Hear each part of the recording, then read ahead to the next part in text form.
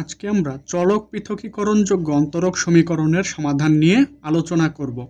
একটা প্রশ্ন দেওয়া আছে, সমাধান করো ব্র্যাকেট দিয়ে x square minus Y x square bracket dy ভাগ dx plus bracket Y square plus x Y square is equal to 0। এটা সমাধান করতে হবে। প্রথমেই লিখব, দেওয়া আছে এই সমীকরণটা আগে তুলব, x square minus Y x square dy ভাগ dx plus Y square plus x Y square is equal to 0। এবার করব কি, এটাকে ওই পাশে পাঠিয়ে দেবো। এই সমীকরণটাকে x square minus Y x square dy ভাগ ডিএক্স সমান সমান minus Y square plus x Y square. এবার দেখো এখানে এক্স স্কোয়ার কমন যায় আর এখানে ওয়াই স্কোয়ার কমন যায়, তাহলে থাকে কত, এক্স স্কোয়ার কমন নিলে থাকে 1 মাইনাস ওয়াই ডিওয়াই ভাগ ডিএক্স সমান সমান মাইনাস যা আছে তাই ওয়াই স্কোয়ার কমন নিলে 1 প্লাস এক্স এটা থাকে। এবার করব কি, এটাকে এখানে 1 মাইনাস ওয়াই আর এই যে ওয়াই স্কোয়ার এটা এই পাশে লিখলাম, আর ডিএক্সটা ওই পাশে চলে গেল, আর এই যে 1 প্লাস এক্স আর এক্স স্কোয়ার এখানে নিচে নেমে গেল। এই জিনিসটাকে বলা হয় একান্তরকরণ করে। এখন দেখো একান্তরকরণ কেন করলাম, কারণ এই যে ওয়াই চলকগুলো সব একসাথে হয়ে গেল আর এক্স চলকগুলো সব একসাথে হয়ে গেল। এই কারণে এটার নাম হচ্ছে চলক পৃথকীকরণযোগ্য, কারণ সব চলকগুলোকে আলাদা করলাম, এক্সগুলো এক পাশে ওয়াইগুলো আরেক পাশে করলাম। এবার দেখো এটাকে আংশিক ভগ্নাংশে রূপান্তর করলাম, 1 ভাগ ওয়াই স্কোয়ার এই মাইনাস ওয়াই ভাগ ওয়াই স্কোয়ার আর শেষে ডিওয়াই সমান সমান মাইনাস 1 ভাগ এক্স স্কোয়ার প্লাস এক্স ভাগ এক্স স্কোয়ার আর শেষে বাইরে ডিএক্স। এই জিনিসটাকে বলা হয় আংশিক ভগ্নাংশে রূপান্তর করে। এবার দেখো যদি কাটাকুটি করি তাহলে কত পাই, এটা যা আছে তাই 1 ভাগ ওয়াই স্কোয়ার মাইনাস ওয়াই দিয়ে ওয়াই স্কোয়ার কাটাকুটি করলে কত আসে ওয়াই, আর এটা ডিওয়াই সমান সমান মাইনাস 1 ভাগ এক্স স্কোয়ার প্লাস আর এক্স দিয়ে এক্স স্কোয়ার কাটাকুটি করলে এক্স থাকে ডিএক্স। এবার কি করব, আমরা উভয় পক্ষে সমাকলন করব।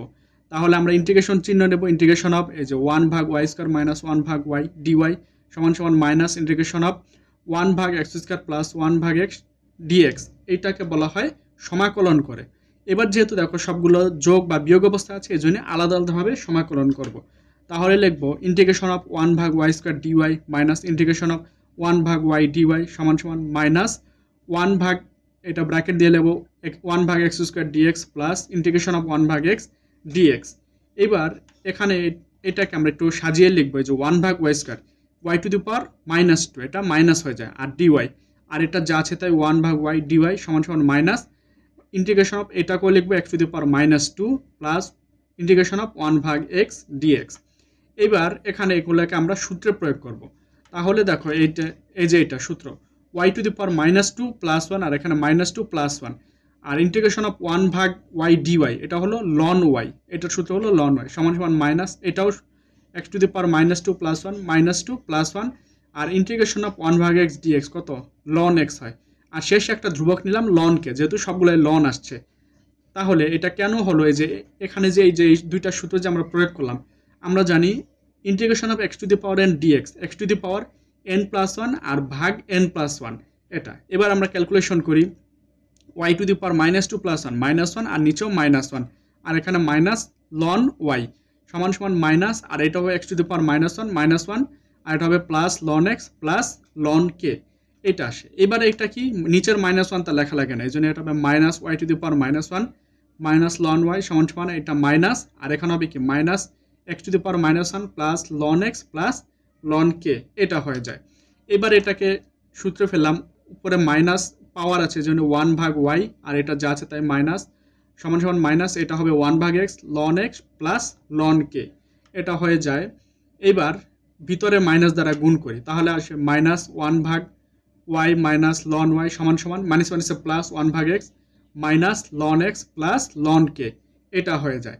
এবার আমরা করব কি, সবগুলোকে এক পাশে আনবো লন কে বাদে, মাইনাস 1 ভাগ ওয়াই মাইনাস লন ওয়াই এখানে মাইনাস প্লাসটা মাইনাস হবে -1 ভাগ x plus loan x is equal to loan কে হয়ে যায়।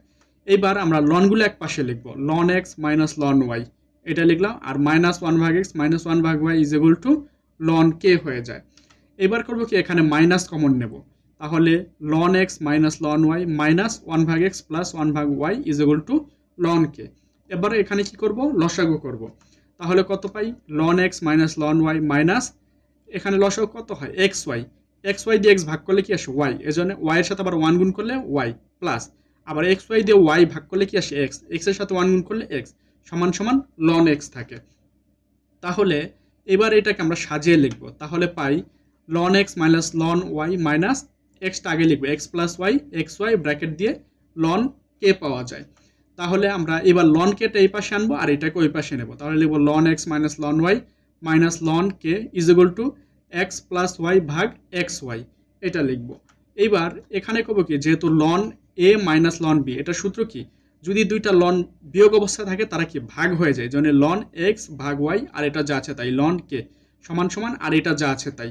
এবার দেখো দুইটাও বিয়োগ অবস্থায় আছে, তাহলে এটাও কি হবে, ভাগ হয়ে যাবে, লন এক্স কে ওয়াই সমান সমান এক্স প্লাস ওয়াই ভাগ কে ওয়াই।